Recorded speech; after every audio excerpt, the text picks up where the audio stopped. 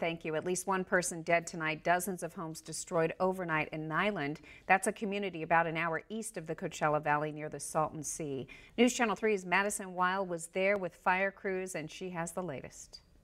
This entire street here in Niland was on fire. This is just one of about 40 homes that burned down overnight. I spoke with families and neighbors, many of them in shock, returning to their neighborhood.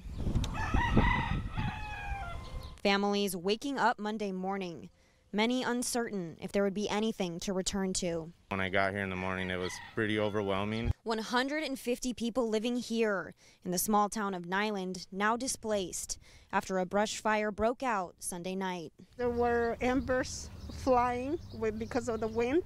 Home after home reduced to smoldering rubble, the burned remnants of cars, furniture, toys left behind. I thought my house was gone.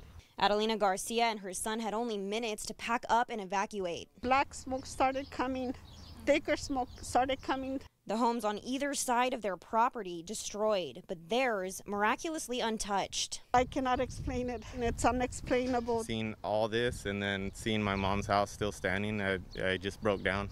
Just across the street, Manuel Clemente returning to his sister's property.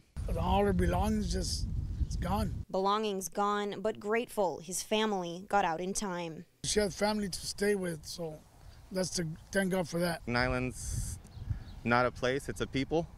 So as a people, I think we're going to be able to come together, and I think we're going to bounce back. Reporting in Niland, Madison Weil, News Channel 3.